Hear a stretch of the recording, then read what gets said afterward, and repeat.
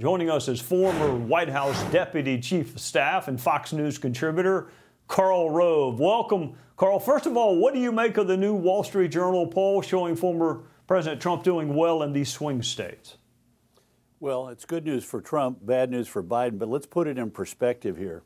Here are the states. I've ranked them by the margin for Donald Trump. Best state was North Carolina, which he carried last election, so that doesn't advance his cause, it just keeps him status quo.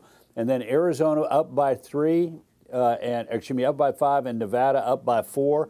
These are outside what we call the margin of error. So these numbers, you have a greater likelihood of being actually accurate because the margin is so big.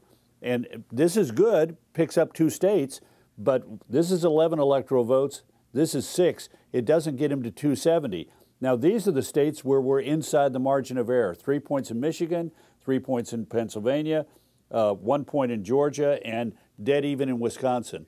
So these are close. And 2 things about it. One is that in order to win, Donald Trump has to win at least 2 of the 4 states down here. And being as close as they are, this means that the races are, look, races that are 1 or 2 points apart 7 months out from an election are essentially dead even. Either person could win. This could be a coin toss. In fact, these states, aren't necessarily out of reach. This one probably is. North Carolina, big enough margin there, and it voted for Donald Trump last time. But even there are some problems. Bottom line is, Trump looking good today. Can't take it for granted because too many of these states are too close, and he's got to move beyond just simply the 3 states where he's outside the margin of error. I want to do something radical, which is maybe strategize how to do more than barely win, how to go from winning by a little to winning by a lot. So polling during the primaries suggested Nikki Haley supporters and what are derisively referred to as rhinos might not come home to the GOP candidate this fall. Is that threat still out there, and is it a real threat? Oh, it's absolutely out there and a real threat. Funny you should ask. I've got a whiteboard for that. Think about this. North Carolina was March 5th. Nikki Haley got 250,000 votes in North Carolina. That is 3 times Donald Trump's victory margin 4 years ago. Next day, she suspends her campaign. The 12th, Georgia votes, and she gets 77,000, nearly 78,000 votes, and she said, I'm suspending my campaign and ending it. And still 78,000 people vote for Nikki Haley in a state that Donald Trump lost by about 10,000 votes. And then this week, Wisconsin, a state that Trump lost by about 20-some-odd thousand votes, Nikki Haley got 76,000, nearly 77,000 votes on Tuesday night of this week. And the same night, we have primaries in New York, Connecticut, and Rhode Island, and between 1 out of 6 and 1 out of every 7 Republicans who turned out and voted in those primaries voted for Nikki Haley, who's been out of the race now for for most of March and a couple of days of April, for almost a month, 4 weeks. So yes, there's a problem there, and Donald Trump needs to wake up to that fact. He was dismissive of it. He said some nice things on one time, and then when pressed on the issue said, I don't think I need too many of those votes. This is a problem. He told those people during the course of the primary that if they financially supported Nikki Haley, they were, quote, permanently barred from the Republican Party. And what happened is people started printing up T-shirts saying permanently barred. He needs to heal the Republican Party. Nobody can go into a general election with a disunited party and hope to have an easy run of it. All right, speaking of the general election, no labels is out, but Robert Kennedy Jr. is in.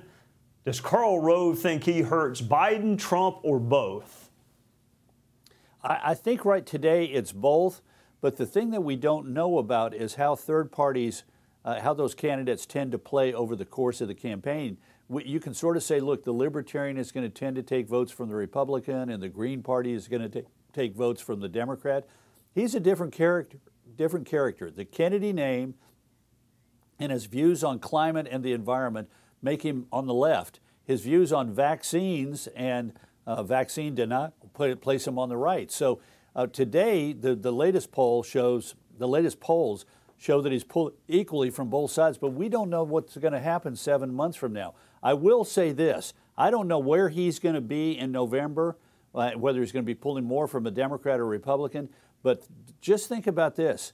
The last two elections have been settled by the third-party vote. In 2016, nearly 7%, over 6% of the voters voted for a third-party candidate. It was slightly less than 2% in 2020.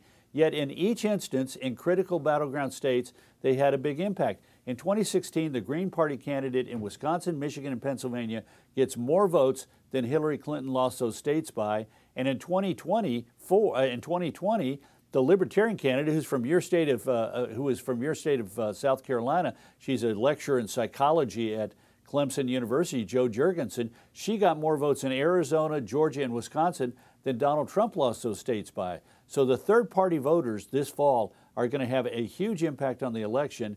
We sort of know what's going to happen, where the Libertarian voters might go if they get traction, or we sort of think what would happen if the Green Party candidates or Cornel West gets going, where they're going to take votes from. But Robert Kennedy Jr. is going to be a coin toss, and let's find out where that coin falls. But we don't know today. Karl Rove, I got to get in touch with your agent because I got to have you back to talk about the Senate. I wanted to talk about the U.S. Senate, but I got to have you back. So I will contact one of your agents and get back on your calendar. In the meantime, thank you for joining us on a Sunday night. You bet. All right. Thanks for having me. Thank you, Karl Rove. Hey, Sean Hannity here. Hey, click here to subscribe to Fox News YouTube page and catch our hottest interviews and most compelling analysis. You will not get it anywhere else.